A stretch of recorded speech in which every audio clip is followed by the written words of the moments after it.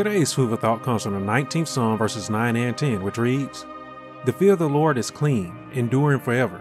The judgments of the Lord are true and righteous altogether. More to be desired are they than gold, yea, than much fine gold, sweeter also than honey and the honeycomb." The world will look at you and the world will judge you by the color of your skin. And even more so, the world will judge you by your bank account and by what you possess.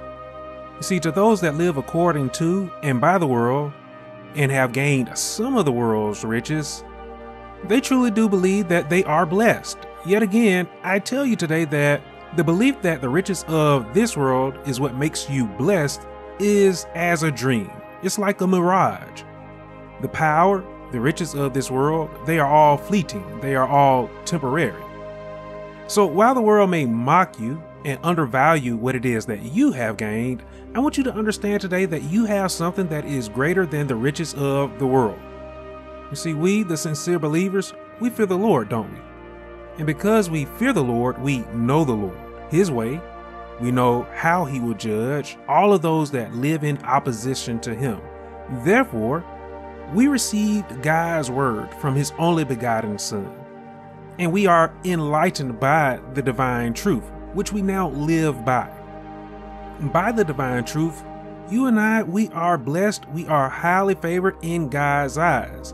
And as we abide by His word, the Lord, He blesses us. He blesses us with a life that is prosperous. Now, what I mean by this is that the Lord, He sustains us throughout the days of our life. And He makes us content in our soul.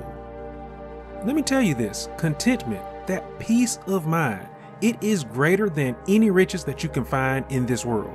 So my encouragement for you today is to find the riches that are greater than the riches of the world.